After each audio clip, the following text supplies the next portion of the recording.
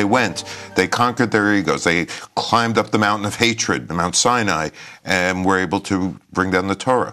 Do you see any parallels between the people of Israel, the people of the United States, the people of Europe who have a comfortable life that really don't want to achieve that same thing that Moses and the people of Israel achieved?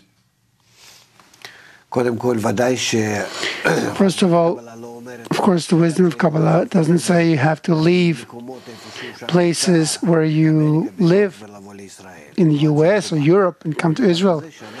That's not what it's about. It's about rising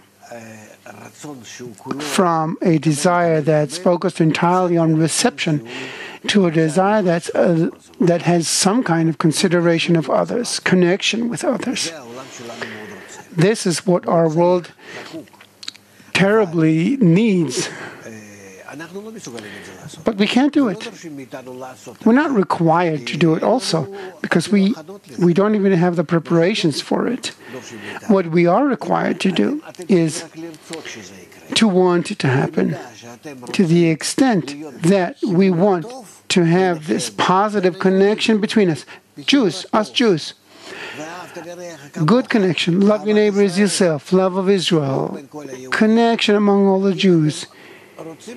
If we want to get to it, then that connection, that love, that unity will influence the entire world, and the whole world will calm down, and there will be peace and quiet all over the world. This is what the world wants from us.